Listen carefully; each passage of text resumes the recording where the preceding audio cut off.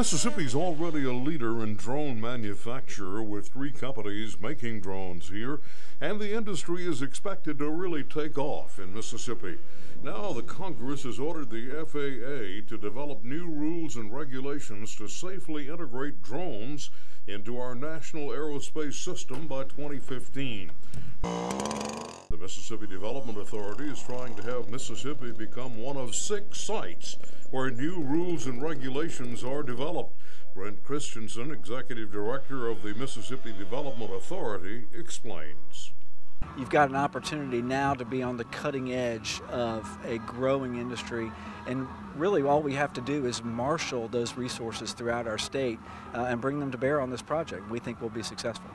Mississippi has one of the very few institutions of higher learning in the country where students are taught to fly and maintain drones. Randy Piercy is the chairman of the aviation department at Hines Community College.